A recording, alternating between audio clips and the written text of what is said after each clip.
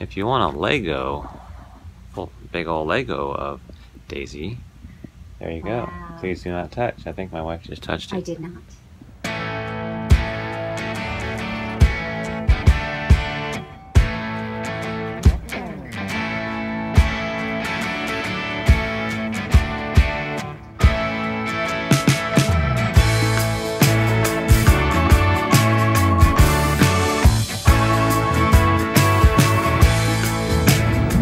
Alright, hey everybody, another update from the road. Hello, hi gambling friends. We are somewhere in the middle of Tennessee right now. Spent the night in Clarksville, Tennessee, at a Cracker Barrel. So now we're on our way to somewhere North Carolina, I forget, Hickory, North Carolina, to stay at another Cracker Barrel tonight. And so today we went to Cooter's Garage, which is a Dukes of Hazzard museum.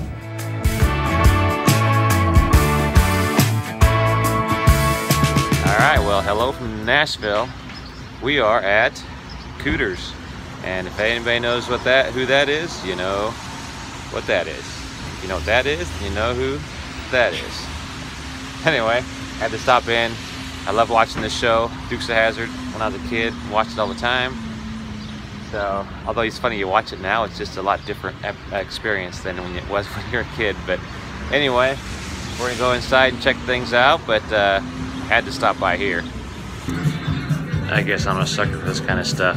I love all this scale model, scale, I don't know, but all this model stuff.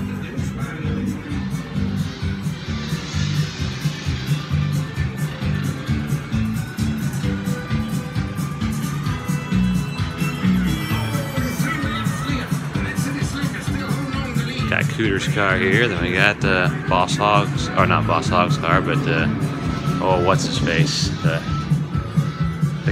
police officer, I can't think of his name. Anyway, that's his car there.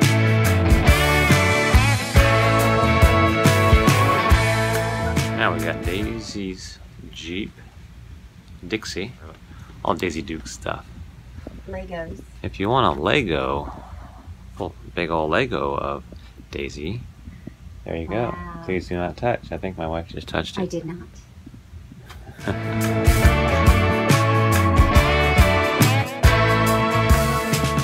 And if you go there, then you have to go next door, which is the Grand Ole Opry. Oh yes. So we walked around there. Didn't go inside, take the tour, but we didn't have time really. But we walked around the grounds there and just kind of went in the gift shop. It's attached. That's in the Grand Ole Opry. And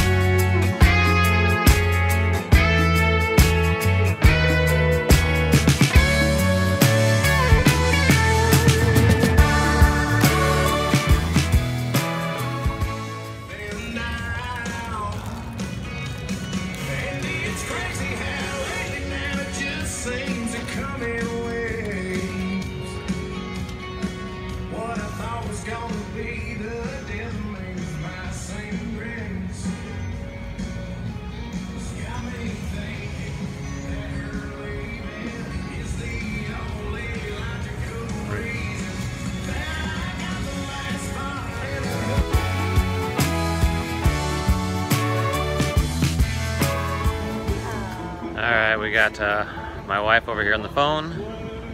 Behind me over here is the Grand Ole Opry. It's kind of cool. You know, I love country music. Actually, I love all kinds of music, but sometimes I'm a closet cowboy because most of my friends don't care for country music. So, but anyway, they're all gonna find out today that I like country music. But this is cool. They got you know, all these banners and posters of all these people that played here, and you know, as you know, you've seen it all on TV. In fact, you know, here we go, Miss Minnie Pearl. You know, we've all watched the TV show Hee Haw. But anyway, it's kind of cool to be here at the Grand Ole Opry. We're not going to take the tour. We got to get back on the road. They got these huge guitars here back in the background.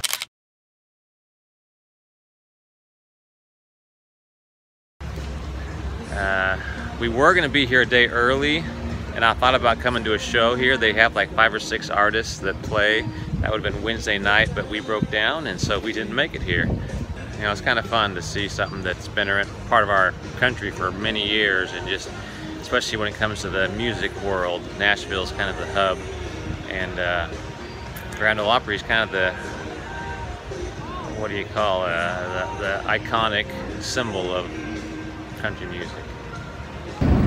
It was neat. I think both of us didn't know. I mean, I've always wanted to go there just because I like country music, and she wasn't really excited about going there because I think what was in her mind's eye what didn't seem that thrilling. But we got there. You actually were pleasantly surprised, weren't you? Oh, it's absolutely beautiful. Yeah, it's from what I learned there was the Opry House is about 90 years old, and I think they've really taken great pride in keeping the nostalgicness of the theater. A lot of brick and a lot of wood on the outside, and actually wood on the front of it, with big, beautiful windows looking into the Opry House. And wow, it was way better than I imagined in my mind.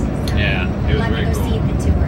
Yeah, so had a good time. Went to have some barbecue at Mission Barbecue right next door to the Reed Opera House.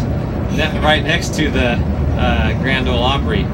Fantastic place. If you're ever in the area, you have to go to Mission Barbecue. Great food. They support our military and first responders heavily. The whole place is decorated with that kind of memorabilia and whatnot. So.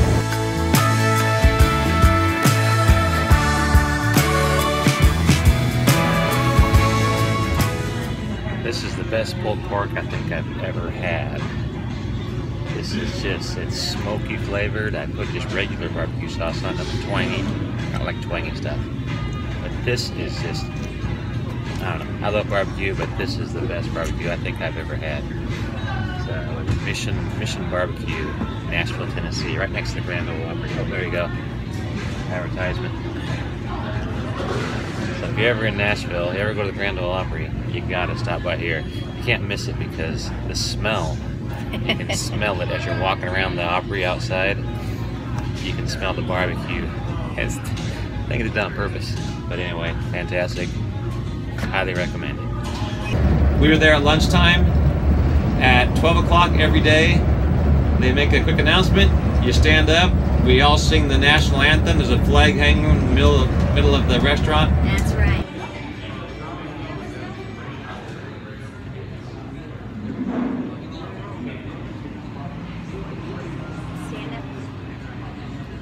Ladies and gentlemen, please join us in honoring our country as we do every day at noon with the singing of our national anthem.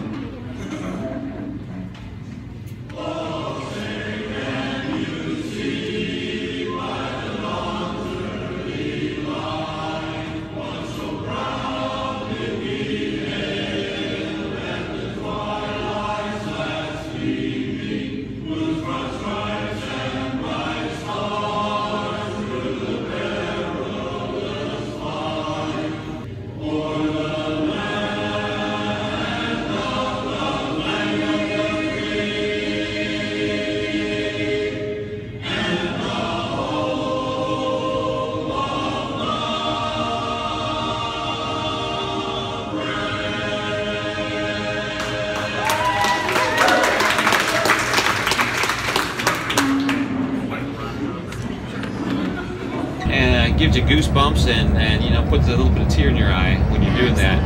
It's really cool. So, are you kidding me? I'm eating lunch at a restaurant, singing the national anthem. It was, I don't know. Today's weird environment. It's just cool to be at a place that still honors our country and our military like they do. Anyway, highly recommend it. Anyway, just a quick update from the road. Yeah. Heading to Cracker Barrel again tonight. God's continuing to bless our travels. Thank you for everyone who's praying for us, and God, thank you again for this opportunity. With that being said, when we were broke down for a day, at first it was like, man, this is not good, not good. I gotta tell you, that was orchestrated by God, because it gave us a day. We were there for 24 hours. Yeah. A day to be out of the RV, walking around, enjoying a quaint little town. You know, it was you know, 4 or 5 days driving, it gets to you after a while. So we ended up, there was a much needed break and enjoyed the people. Everybody was fantastic. Had some good food while we were there, so yeah, it was good. Couldn't ask for a better time. So anyway, that what seemed like a curse was actually a blessing. So other than it cost a few dollars to fix the RV. All right, guys, that's it. From the road. We'll talk to you soon. All right, bye, family.